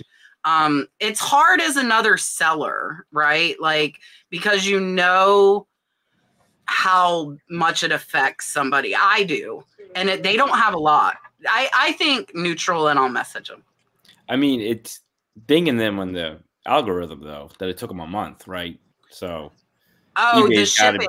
Yeah. Mark is right. Like, I don't know what they were having issues with, but they didn't communicate with me. That's the thing. And they had other positive feedback. And I think they literally just forgot to ship my item. Like, and we're shipping other stuff. So it sounds like there was way too much going on. I don't know if they gave me feedback yet, but I'm the buyer, so they can't leave me negative feedback. Which is the nice thing. So, all right. Enough about that. Thank you guys for your opinions. I'll probably do neutral is probably what I'll do, and message them and let them know as another seller, they could have minimally communicated with me more than once every 2 weeks like they did. That's fair. Yeah. All right. Miss Odalali says, I've been trying to finish setting up my Knickknacks account, and it keeps saying photos of my ID are blurry. Did we have to give an ID for Knickknacks? I didn't. And George, are you on Knickknacks? No, I'm not. And Jocelyn's editing her video in the other room, or else I would ask her directly. But I think you do. I think, or at least I think new sellers maybe have to. Okay. You know, it's, gosh, I don't know exactly what the answer is. My phone has like a scan option for documents, and I've used that for my ID, but I don't use an iPhone, so I'm not a good person. maybe taking it to a copy center and scanning it is the thing to do, or something instead. If the iPhone isn't working, I'm not really sure why that would be happening. Why it wouldn't be focusing. It might be, you know, sometimes now with these enhanced driver's licenses, sometimes they're 3-dimensional, so maybe it's just not able to capture a good image. Yeah. Maybe use someone else's phone and see how it does. Yeah, that's a good idea too. Our Florida license. Make sure there's enough light. Yeah, make sure it's bright. Yeah, I think our Florida license has like an iridescence to it, so maybe it has like that 3D thing. Yeah. Maybe you just have to kind of like move the ID around until you get it. Annie said on eBay, as a seller, are you required to ship the item if the seller has not been paid yet? I want to clarify what I think she means. I think she's saying her buyer has paid, but she's not yet received the funds for the item. Oh, yeah. I mean, I ship it because I'm going to leave it up to eBay. I trust eBay to give me my funds when, you know, when appropriate, or when you're going to get your funds, right? I've never had an issue. You know, they'll give it to you, but yeah, you have to ship it at a, you know, whatever time that you said you would ship it, 1 to 3 days. You'll get your funds, I think.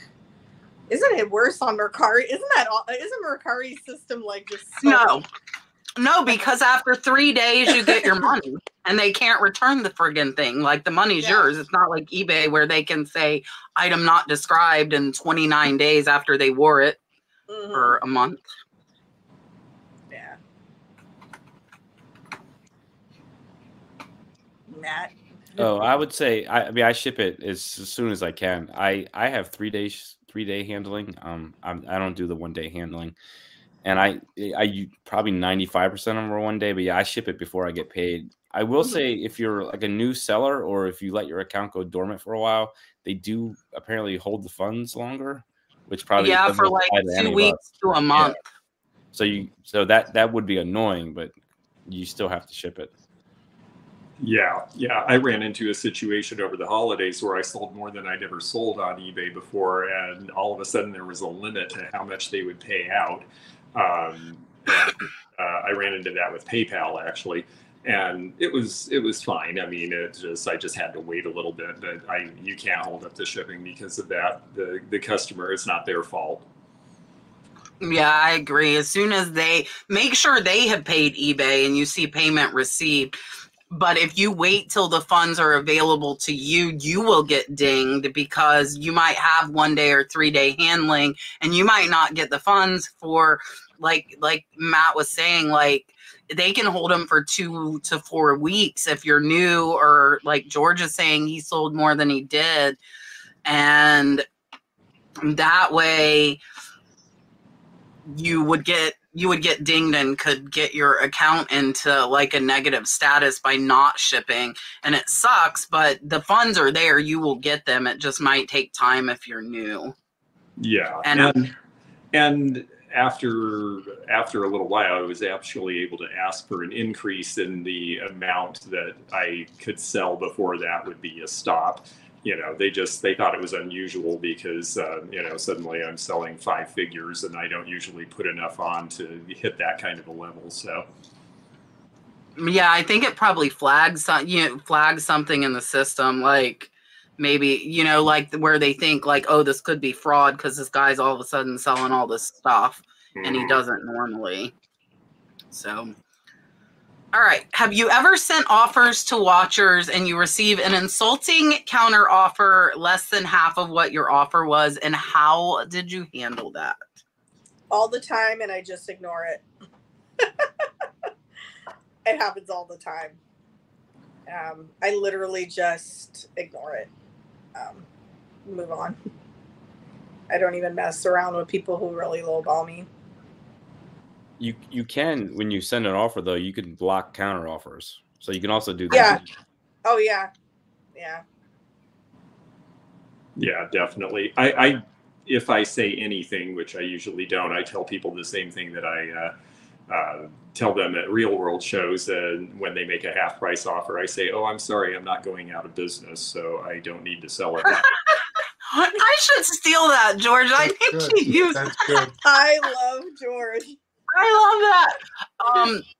I do what Matt said. I do not have counter offers allowed. When I send them an offer, I typically am sending them my bottom that I'm willing to take at that time. It's just a button flipping cute. When you send offers, it says either allow counter offers or you can uncheck the box, which is what I do because I do it. I like what George said. I'm going to have to steal it. I typically, if they send me 50% or less, say I am more than happy to negotiate when you send me a reasonable offer and I don't find half off or less than half off to be reasonable. That's what I send with my decline. But I like them not going out of business thing a little better. In person once. Oh, I'm sorry. No, it's No, okay. I have a bowl, like a porcelain Camilo from Poland that I'm sure, George, you know, this bowl is like, it's worth like over $1,000, and somebody just shot me, and I have it up for like $698, and somebody there was a watcher and I offered $550, which is really reasonable. It's brand new, almost looks brand new.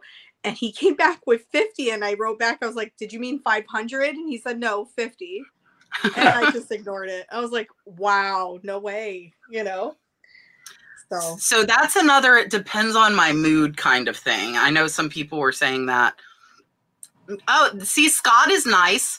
Scott says, thank you for the offer. Unfortunately, I think we're too far apart in price for me to negotiate. Thank you again. Basically, we're all telling them to go jump off a cliff in different ways. It depends on my mood. If it's half off or less, I will tell you I have been stopping more. to look at the item. And if I bought it and it's been listed for years and I bought it for a low price, I will accept some of those 50%. I have to stop and think business wise. Like if it was priced $300, I paid $20. They're offering me $150. It's been listed 2 years. I will take some. So I have to make myself be like, wait, like take a step back. So I, instead of counter offering the original I will, so that's where I was kind of getting to. Depending on my mood, I will either decline or I will counter them with a penny under my asking price. And that's when I put the message that I'm happy to negotiate with reasonable offers. And I did not find theirs to be reasonable. I mean, we could send them laughing emojis, but it depends on if I'm in a good mood, I just decline it and move on. If I'm being a little grumpy, that's when I counter with a penny less than my asking price. Does anybody know if bell bottoms are making comeback?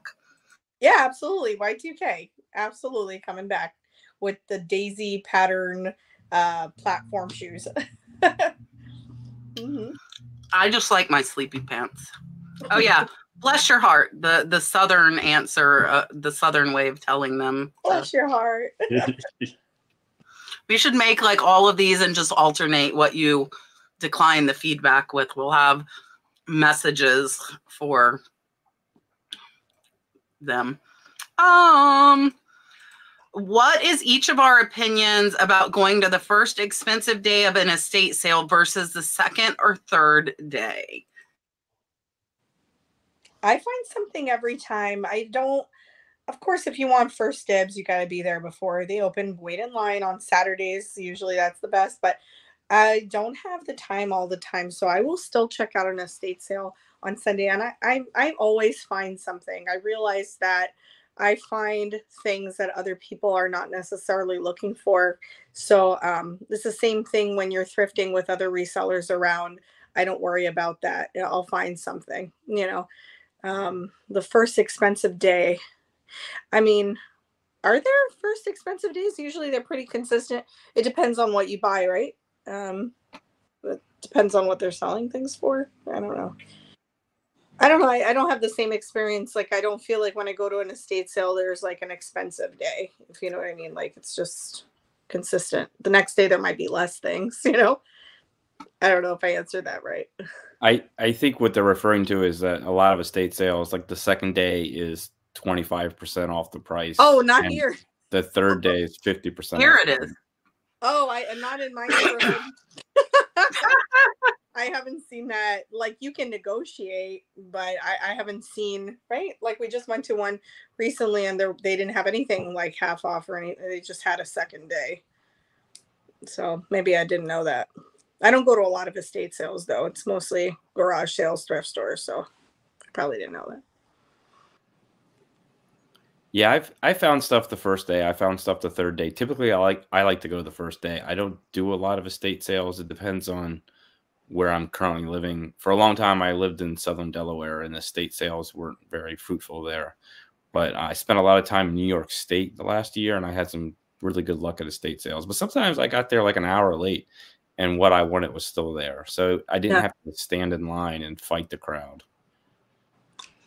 Yeah, I both attend and conduct estate sales, and I can tell you from both sides of it. Now, I realize some people are saying in certain markets that the estate sales are pricing things at retail the first day, and that may be what this person is referring to. But even then, stuff slips through, and I know from pricing and doing estate sales, sometimes we miss stuff, or there's so much stuff we just can't get to all of it, and so bargains do go out.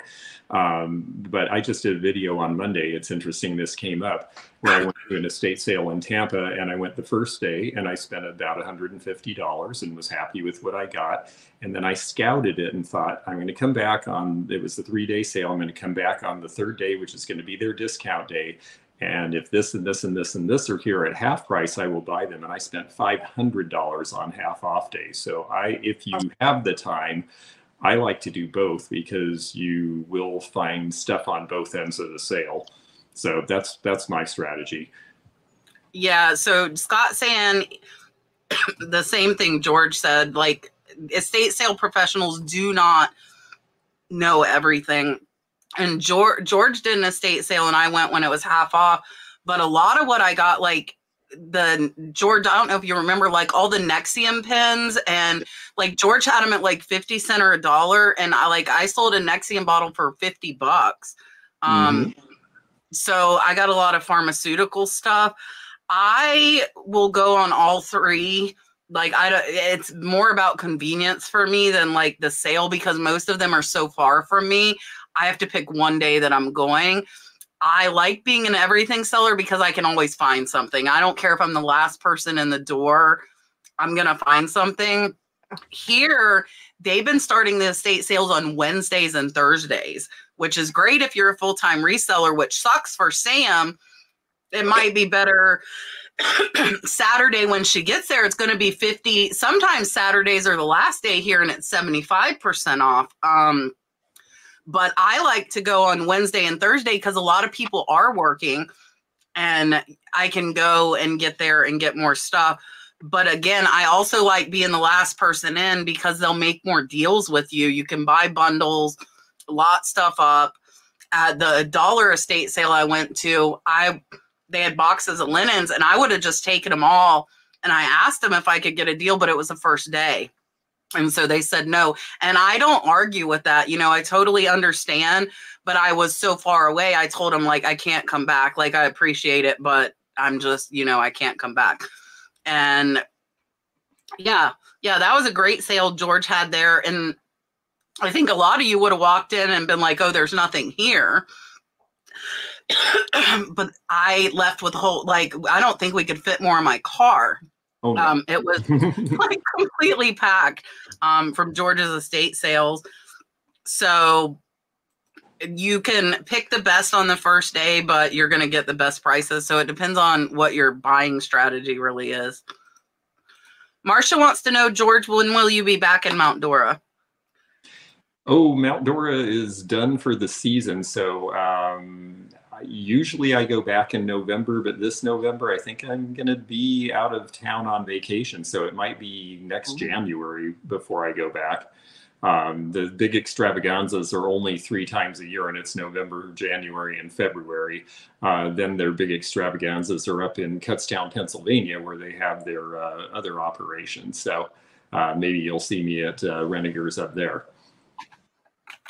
Yeah, and I went to that one when I was up there visiting Jocelyn and didn't know we had the one down here until I went to George's. Mary wants to know if all of us have websites in addition to our selling platform. I do. I have jolieflipsvintage.com. I'm really trying to market myself through our website more, just to avoid fees. And really, our website is so clean. You know, it's like things are right there. You don't have to dig too much. And then there's a blog portion down at the bottom. So I am trying really hard to get the Google search to go there. You have to pay for that. I pay $300 a month for Google ads to get traffic on my website. That's very challenging. And I don't think a lot of people know that when they're going into the business. That's why they sell so much on other platforms, but I really don't like the fees. I'll do it, but I would prefer, and I tell people that on my YouTube, I would prefer that you come directly to our website, and you could even message us if there's something like a price that you don't like. I would, negotiate that way instead of doing the offer thing on eBay. You know what I mean? It'd be better for you to come directly to me. So yeah, we have a website. Yeah, one of the ways I sell a lot of stuff, not just through my website, but I do an email, like email once a month or so. And that really came to fruition, I don't know, a couple of years ago when Facebook and Instagram were down for like a whole day. And at the time I was relying a lot on Facebook groups to sell stuff and Instagram. And so I was like, I want to control, some part of my business. And, with eBay, with whatever we're using, eBay, Etsy, any of those things, you're paying a fee, but you never know when that fee is going to go up. And if you're selling on the social media, you never know when they're going to crash or when that social media is going to become less popular. So it's nice to have your own thing that you you can control. But it takes a long time to drive traffic there organically. Very expensive too, depending on what you use. I use Wix. That's ours. I was using, I don't know if you guys are familiar with leftcoastrevivals.com. She's one of my favorite sellers in vintage. It's Laura Caldwell. I was going to use hers. What is the one she uses? Something Space. But they're just about a little more expensive, I think, than Wix. So I went with Wix, but it's both of those platforms are really great, but they're expensive. You're paying a lot to start when you first start with your business to have a website and drive traffic. Yeah. But yeah, definitely true. I have a website, but honestly, I don't do a lot of product listing. Mine is hosted by Weebly, which is now part of Square. So the payments and stuff are all integrated. I primarily just sell my book, the book I wrote on treasure craft and pottery craft through it. It is set up for me to do a store, and I've done that once or twice where I put things on, and I intend to do more of that, but I intend to do lots of things that I may or may not ever get to because life is just full of opportunities. Yeah, and I have my website. My voice is about done for the night. But I don't sell from it. I'm kind of the opposite of them. I would rather pay the fees to eBay than like pay $300 a month like Sam's doing to hope for traffic, because it's not guaranteed. On eBay, I have millions of users that are there, and I'm paying them a fee for that. So I think you guys should realize, like, listening to them say to get that traffic, you have to pay, you have to spend time. And that's why we're paying fees to these selling sites, is exactly because of that. So I use mine more informational. I have, like, it links to YouTube. I could also, like George, I could sell on there, but we just have such a quantity. Like Laura does once a month drops, like Matt was saying, he does his emails. If you're doing like once a month, here's all this stuff. But ours is a continual business. There's 30 items at least getting listed every day. We do a lot of volume. So for us, it is better, I feel like, to use the platforms. However, for my thrifting channel, I do direct sales, like Sam was saying. And at the end of every video, I tell people, if you're interested in something, email me at thenurseflipper@yahoo.com. And then I avoid those fees. Like, I had somebody tonight emailed about something. She made me an offer, and I don't know if she's in the chat. And it was less than I wanted. I told her what I would take, and it was $25 less than I had it on eBay, plus free shipping if she bought it directly from me.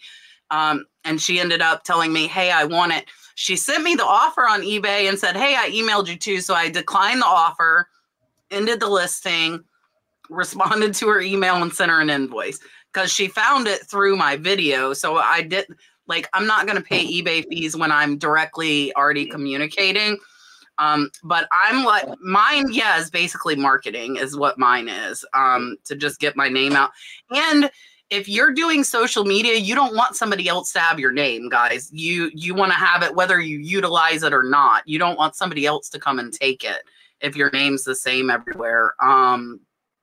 And so I do direct sales through that. Tiffany Thrifting Vegas, almost all of her stuff is sold directly from her videos. So if you have the social media, you can do that. And I don't think a typical seller, unless you have the social media and you're driving your own customers there, it's really hard, I guess is what I'm saying. I'm gonna have a coughing fit. Okay, we have 2 more questions. Sam, are you listing on Knickknacks yet? I have listings, but I guess I found out last night. I was like, how do you schedule a show? I only know how to go live. And the customer service told me that you have to do the onboarding. And I've just been, my dad had a kidney transplant, so I've been out of the loop. So I guess I have to do onboarding to actually schedule live shows. So, yeah. But I have some listings up, like Buy It Now is right now. Yeah. Matt. I am not selling on Nick. You're not. Why not? Jocelyn's in the background saying, "Why not?" No, I have been invited, and again, it's one of those things where the world is full of wonderful opportunities, and I just can't do it all. But I definitely get the feeling that it's building up, and I think that there's a lot to be said. Like we were talking about, do you want to try to develop your own thing and develop a website and promote a website and spend the money on it and take the time? I think for a lot of smaller sellers, knickknacks and these concepts are really great because you get the benefit of someone else's large audience, and the fees are less than what you're paying on eBay or some of those other places. So definitely something that seems like a great idea to me. It's just another thing that I haven't gotten to. Things. Yeah, so for me, I haven't been doing good listing things on there, so I haven't been getting sales. But when I do my live shows, they've been great. And I actually have a friend, and Jocelyn's listening, and my friend Jenny Kay, who sells jewelry and a lot of collectibles, said she's second in place on knickknacks for selling, and she is going live on there all the time. So for me, I want to do more live sales on there. I think that would be the better route, and I need to. The answer to can you list on knickknacks without going live? Yes. You can. You do have to be approved as a seller. So it's knickknacks, niknax.net. If you guys want to apply, I don't know how backlogged Jocelyn is on selling applications. It might take a little while, but I've done very well with the live sales that I've done there. Okay, when relisting an item on eBay, this is Miss Bridget, what is the difference in relist or sell similar? So I always pick sell similar. That's something I learned from Rod. If you relist, I think when you sell similar, doesn't it like kind of help with the algorithm? It has been helping for me. And I learned that from Rod on your podcast. So I've noticed a difference. When I relist something, it's like it doesn't get any traction. So I always do sell similar. Do sell similar, but you also might want to change your photos, which can be a big pain if it's a cheap item. But if it's expensive enough, I was told you were supposed to change your photos because then the algorithm does think it's a and the title. Yeah, that way they think it's a similar item and not the same item, and then the algorithm would treat it more like a new item and put it out. Yep, what you all said, absolutely. I think that's a much better strategy. Yeah, and I do sell similar as well because you get a new item number, but unfortunately I do like 100 at a time, so I don't have time to move the pictures around and change the titles. I just sell similar, but it has helped move some older items. That definitely has helped me. All right, Kat, am I going to do a camp again? I don't know. George was my co-speaker at my first camp that I did down in Orlando. If you guys that know, we had it in a mansion in Orlando. It was a 14-bedroom mansion. It was pretty cool. We did classes during the day and we all ate together. It was a lot of work, and I don't know. That was also before Dalton started school, which has put a whole new family dynamic on things. We could travel and do things more freely before he was in school, where now we don't have as much free time. So yeah, Mark said Florida camp. Mark was there at the camp as well. We did a Florida camp and we did a Tennessee camp in the mountains. Maybe, and I've talked to Liz perfectly about maybe sponsoring it, so some of the weight of the planning and organizing would be off my shoulders, because that was just so much for me, and I just took it head on like I do everything else, right? Like absolutely crazy. So you say maybe a Zoom camp. I have classes on my Big Cartel. I hardly ever advertise them. I'm horrible about that, but I do have replays of live classes I have done that you can purchase on my Big Cartel. I am horrible about advertising for myself. The camp was in Pigeon Forge, and that was a 12-bedroom cabin, and Scott Cha-Ching King was my co-speaker at that one. So I don't know. I went around. I don't know. Possibly, but there is nothing in the plans right now. If I can convince Liz perfectly to coordinate it and do everything for me, very possibly. Definitely not on the West Coast. I can tell you that 110%. If I do another one, it will probably be a Florida one, just for convenience of me. I love Oregon. I could have a camping camp. You're right. I have 6 acres of pines. If you would like to set up tents, we could do like a hippie cat camp. Don't tell me to do it, because I totally I have the space here. I have the space. All right. I'm going to let everybody tell you guys bye.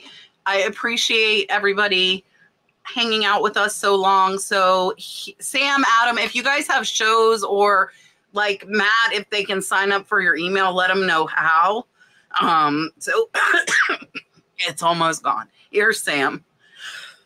Well, we are selling on Whatnot quite a bit. We're not very consistent on it, so we don't have a lot, like a big audience there. So we would love it if you could support us on Whatnot. I do random shows. We're heading over to Nashville this weekend for a conference for my nursing job, but I'm going to do some YouTube videos there. When we get back, we're doing a beach decor theme show. I think that's like the next Tuesday. So come and check us out. Check out our website, check out our YouTube, follow us, comment, like, subscribe. And yeah, that's it. Thank you, Kat. Come see us. We do You're the welcome. West Market the 3rd Saturday of every month. We do it in Lake Park, Florida with the Kelsey Vintage Goods. So if you're in South Florida, come and see us. We do the market there from 9 to 12 p.m. It's a lot of fun. It's a lot of fun. Perfect. Here's Matt. All right. Well, thank you for having me. This was actually really fun. I didn't know what to expect from this side of things, but it was actually really fun to be on here. If you're on Instagram, I'm at Greig Antiques on Instagram. I'm most active there. And then sign up on my website for my email. You can find it there, or shoot me an email directly, or shoot me a message through Instagram. But I guess the one thing I'm not signed up for any future shows right now, but my girlfriend, who does like social media strategy for a lot of businesses and has done work for some major antique shows and stuff in this country, her and I are putting together a package about how to sell vintage and antiques on social media, and that should be out probably by the end of the month. But if you hit me up on Instagram, I'll be posting about it there. Oh, I'll find you on Instagram, Matt. All right, here's George.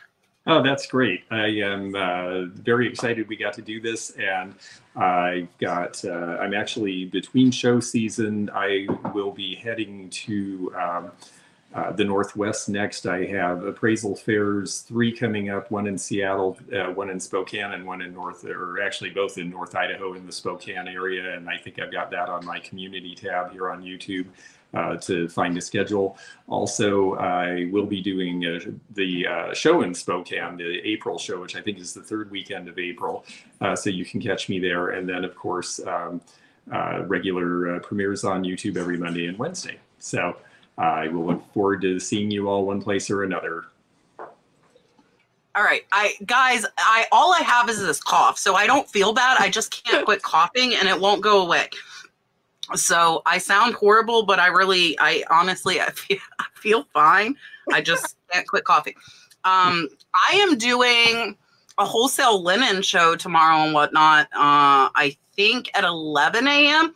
So bookmark that. I'm going to do them in lots instead of, I swear, instead of individual. I did a podcast earlier with Good, Great, Fabulous, and the same thing happened at the end of her podcast. Next week, we are going to have Miss Taffy and Brandy, my reseller treasure. So that'll be a fun show. Thank you all for hanging out. George, thank you for filling in. Sam, Adam, Matt, thank you guys so much. And we'll see you guys next week. Bye, guys. Bye.